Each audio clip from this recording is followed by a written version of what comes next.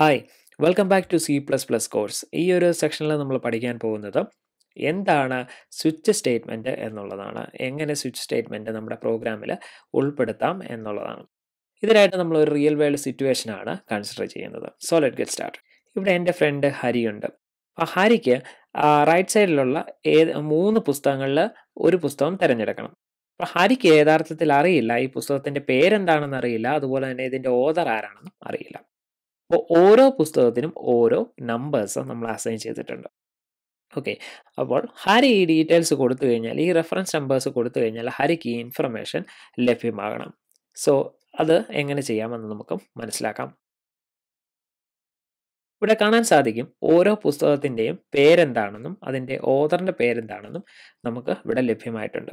അതായത് 0 പൊസിഷനിലുള്ള പുസ്തകത്തിൻ്റെ പേരാണ് cat in the hat by doctor Zeus. പിന്നെ ഫസ്റ്റ് പൊസിഷനിലുള്ള പുസ്തകത്തിൻ്റെ പേരാണ് വോങ്കി ഡോങ്കി ബൈ ക്രേഗ് സ്മിത്ത്. മൂന്നാമത്തെ പൊസിഷനിലുള്ള, അതായത് മൂന്നാമത്തെ പുസ്തകമാണ്, അതിൻ്റെ പൊസിഷൻ നമ്പർ 2 ആണ്, അതേതാണ് the rainbow fish by Marcus. So ഇതെങ്ങനെ നമുക്ക് പ്രോഗ്രാമിലൂടെ ചെയ്യാൻ സാധിക്കും? ഹരിയെ നമുക്ക് എങ്ങനെ ഹെൽപ്പ് ചെയ്യാനായിട്ട് സാധിക്കും എന്ന് നോക്കാം.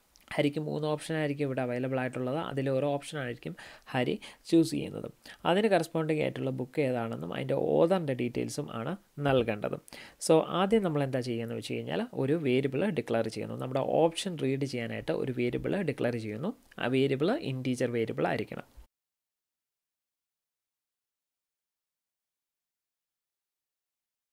ഇൻറ്റ് ഓപ്ഷൻ എന്ന് നൽകി. ഇനി ഞാൻ ഇതിനെ റീഡ് ചെയ്യുന്നു. ഈ ഓപ്ഷൻ കീബോർഡിൽ നിന്ന് റീഡ് ചെയ്യുന്നു.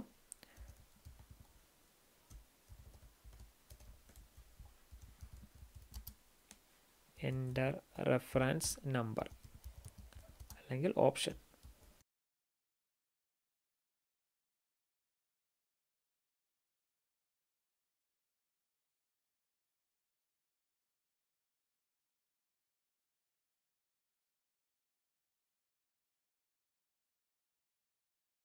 ഇനി എന്താണ് അടുത്ത സ്റ്റെപ്പ്?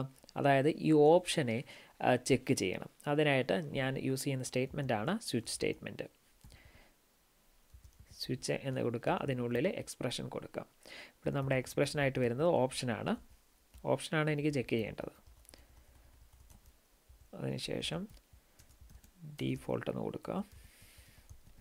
ഡീഫോൾട്ട് എന്താണെന്ന് ഞാൻ പറയാം. അതിനുശേഷം കേസ് വാല്യൂസ് നൽകുക. നമ്മുടെ ആദ്യത്തെ കേസ് ഏതാണ്? 0 ആണ്. 0 വന്നു കഴിഞ്ഞാൽ എന്താണ് ചെയ്യേണ്ടത്?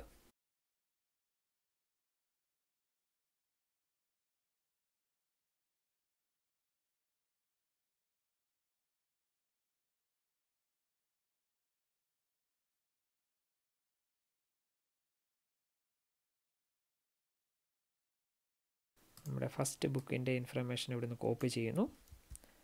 ദെൻ ഇവിടെ പേസ്റ്റ് ചെയ്യുന്നു.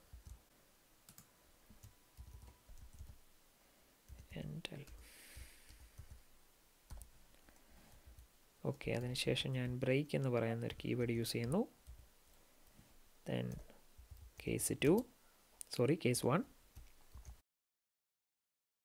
ഞാൻ ഇവിടെ നിന്നും മൂന്നാമത്തെ ബുക്കിൻ്റെ ഇൻഫർമേഷൻ പേസ്റ്റ് ചെയ്യുന്നു.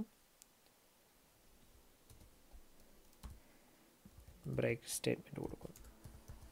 ഞാൻ ബിൽഡ് ചെയ്യുന്നു. അതിനുശേഷം ഞാൻ എക്സിക്യൂട്ട് ചെയ്യുന്നു.